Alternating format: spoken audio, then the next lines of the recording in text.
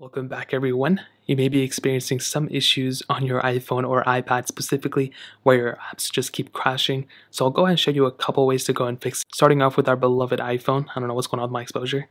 So starting off with our iPhone, the very first thing I always tell people is to first figure out which specific apps are crashing. Is it normal apps that you downloaded from the App Store, such as TikTok, Snapchat, Safari, whatever?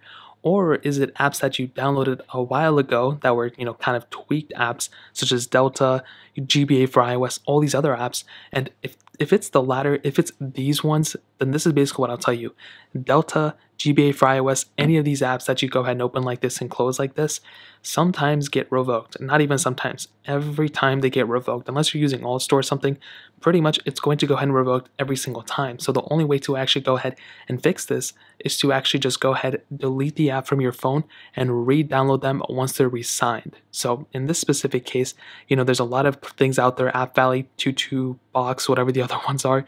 You can go ahead and actually download those specific apps from those places, but you can only do it once they're re-signed. If you do it right now, it's obviously not going to work. I don't think they're re-signed. So that's the only way. You can't regain the data that you had back in here. I think Fortnite as well is another one. Actually, this one may be good. As you can see, I do actually have Fortnite on here.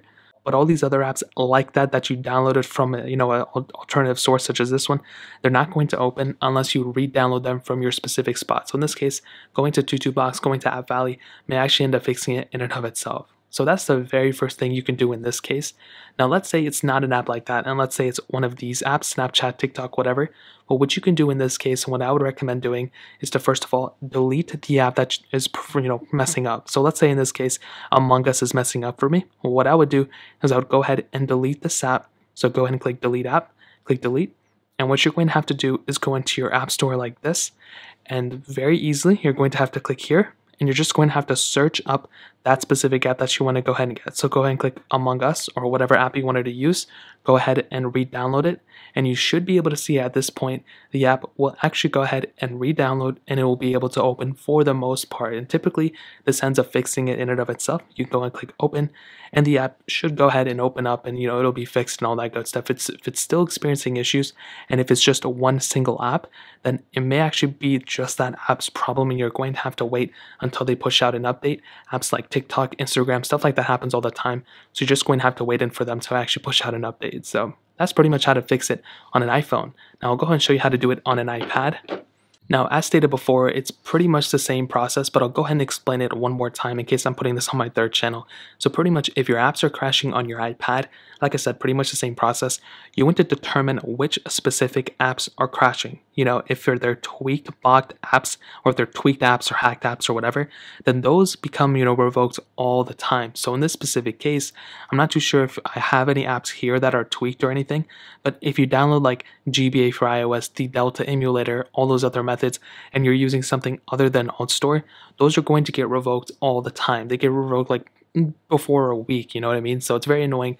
So if it's those apps that are crashing, you have no choice but to wait out or to download another app or whatever, a fix of those apps when the fix comes out or when they get re-signed. Now, as stated before, if you're experiencing another issue where the specific apps are like Snake versus Blocks or apps that you download from the App Store, well, the way to fix this, as stated before, is actually pretty easy. What you want to do is you want to go ahead and delete that specific app from your iPad. So let's say the, Cube Runner app is being annoying. Well, what I would do is I would go and hold down here, and I would go ahead and delete the app completely. So hold down here, click delete app, click delete, and you will see that the specific app is, deleted from my iPad. So what you want to do now is hop out of here, and you want to go into your App Store. So you want to make your way to your App Store.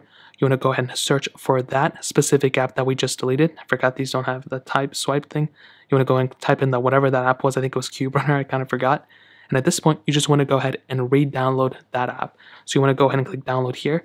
Wait for it to fully download. And then that is honestly pretty much it. Typically, this should end up fixing the problem. So now you can see I can go and get into Cube Runner. And I can go ahead and play it. Now, if you're still experiencing issues or whatever, then typically it's just an app-specific problem. If it's all your apps that are crashing, I'd recommend factory resetting your device, whether it's an iPhone or an iPad. But if it's just a one app that's a problem, what you're going to have to do is pretty much just, wait until that developer pushes out an update or a fix, and then pretty much move on from there. So that's pretty much how to do it, you guys. If you have any other questions or anything like that, let me know in the comment section below. Hit the like button, that would mean so much, but definitely hit that subscribe button. Every single subscriber that we get really does count, so it means so much if you guys could hit that. Also check out the other links down in the description as well. My Twitter, my Instagram, my other channels. More importantly, everything else, every single one of you guys. Hopefully I'll catch you guys in the next video. Peace out till then.